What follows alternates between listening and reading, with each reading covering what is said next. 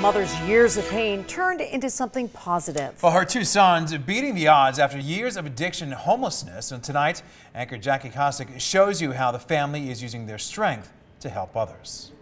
For more than a decade, Rhonda Fairchild watched both of her sons struggle with addiction to opioids. School, friends, pills. What started as an addiction to prescription pills led to cheaper, easier to access illicit drugs. Once you switch to the heroin, you're gone.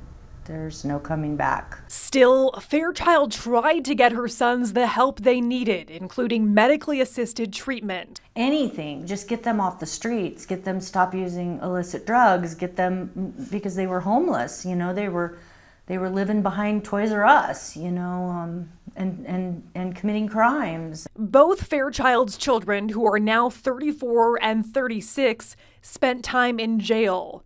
That time serving as an opportunity. My oldest got out of jail first, and he called me upon release from jail and said, "I want help." She brought him to the Las Vegas rescue mission, where he spent 4 months in a substance abuse program.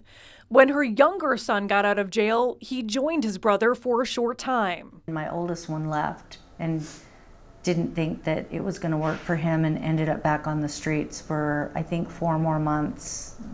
And then he came to my door one morning early, like 5 o'clock in the morning, and said, I need help. I want to go back into treatment. He went from WestCare to Freedom House, where he spent 4 months. And today he lives in a sober living home. He's saving to get his own apartment, but he's not in a rush. He's like, I'm just going to take it day by day. You know, because he doesn't want all the pressures of trying to fix everything at once like we think we have to, and they're just doing really great. Today, Fairchild's sons have both been in active recovery for more than a year.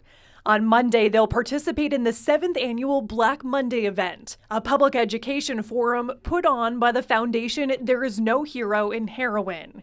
3 years ago, Fairchild found herself sitting in the back of the room, full of families like hers, crying.